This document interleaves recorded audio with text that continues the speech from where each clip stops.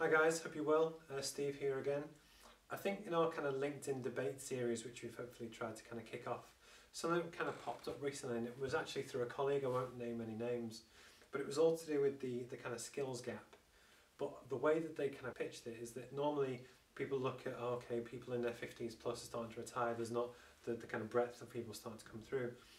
But the thing that I kind of wanted to look at was that on two levels. One is that for people who are going through their career, probably similar level age to myself, there's only a certain number of people who can either reach partner in a law firm or reach director or that kind of thing.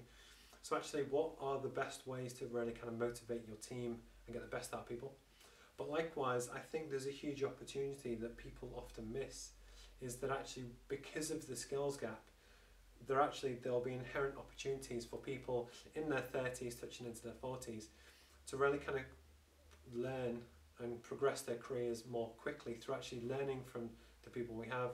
So actually I think that although people talk about the skills gap as a macro issue, that we will have a shortage of experienced people, what I wanted to kind of open the debate and get your views on was that for people developing through their career, do they actually view it as a huge opportunity to kind of learn and hopefully quickly progress as things go ahead? So yeah, the skills gap, what are your thoughts? Good, bad, indifferent, not bothered?